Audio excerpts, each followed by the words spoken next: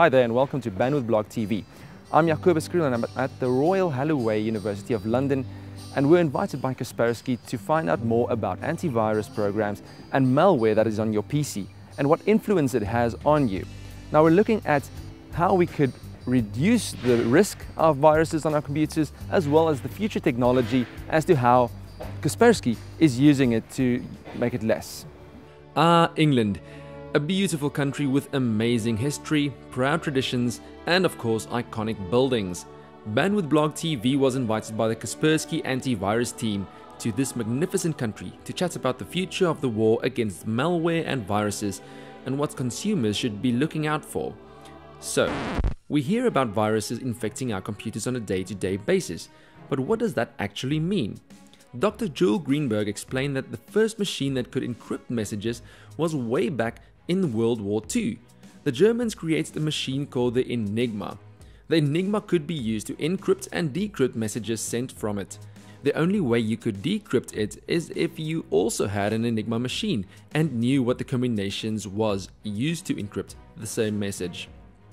Now it's decades later, and with advanced technology, encrypting information has become much more critical.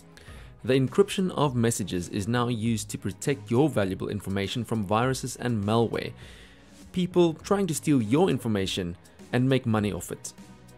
Viruses have increased from one unique virus every hour in 1994 to about 200,000 every day in 2013.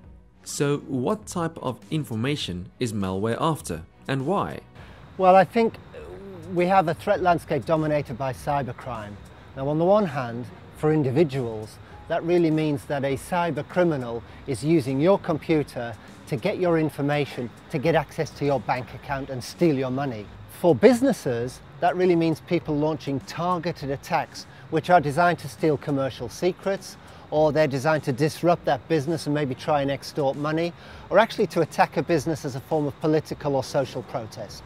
The job really of security experts is to engineer systems really which are robust and which make life difficult for the cyber criminals, for those people who want to misuse computers. How can we protect ourselves from viruses and malware and people trying to steal our information? Several simple advices. Let me start from the basic one. Use antivirus solution.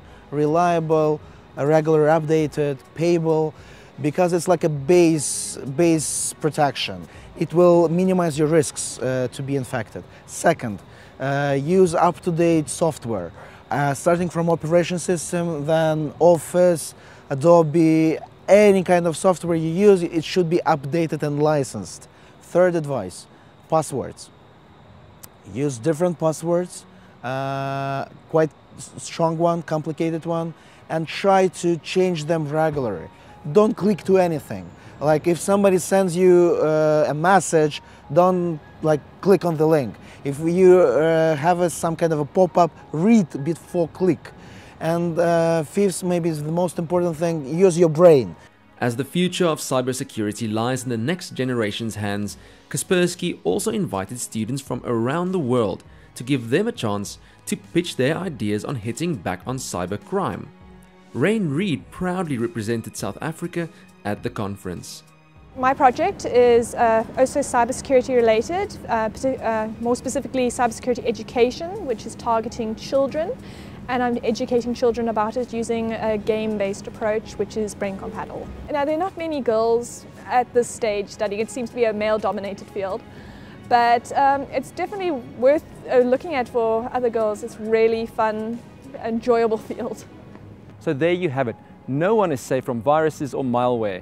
Make sure you use a very good antivirus program or software, even on your mobile device, to protect your information so people won't make money off it.